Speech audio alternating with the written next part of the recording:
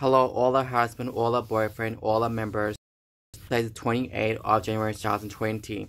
So I want every country in the Asia, mainland territories and regions, all our countries with 5 billion plus population, that's mostly 86.99% that is male born. And that's what I want to tell you.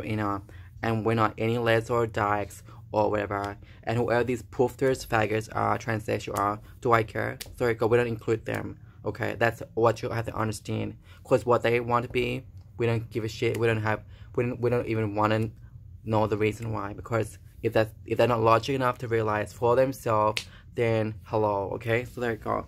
And all these people in the foreign countries who supposedly said they were from the Asian mainland territories, who said that everyone had to be half white to do anything in the foreign countries, you better deal with them too, regardless of any age or any career they are, as of today now.